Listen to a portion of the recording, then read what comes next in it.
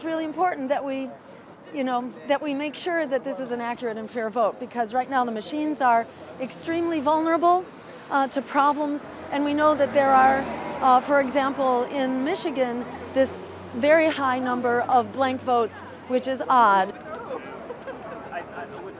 We're here to support Jill Stein and try to send the message out that that machines should be hacked and there should be paper ballots. So there is an accounting, and so that the election process has integrity. So we actually live in a real democracy.